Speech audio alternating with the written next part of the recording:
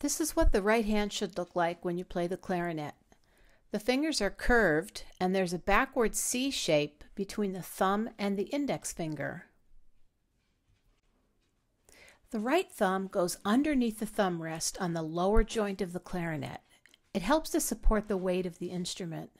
And usually the thumb rest ends up being somewhere between the base of the thumbnail and the middle knuckle. If you look at the right thumb from the side, you can see how it falls in between the index finger and the middle finger of the right hand. So just imagine that your thumb is shooting an arrow in between your index and your middle fingers, and this should help you to get your thumb just in the right position. And this is what the right hand looks like from the front of the clarinet. The fingers are gently curved and the tips are completely covering the tone holes. This is a side view of the right index finger. It should be really close to the side keys, but never underneath them. If you position your right index finger under the side keys, it won't be able to quickly reach those keys when you need them to.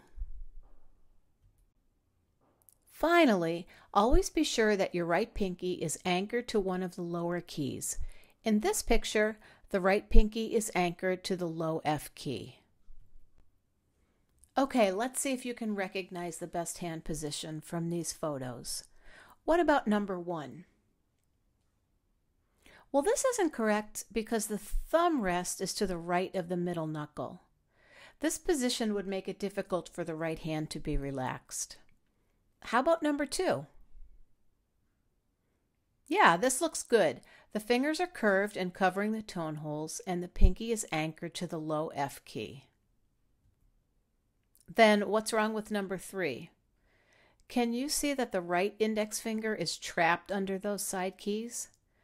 Notice how that pushes the rest of the fingers closer together in a much tighter position.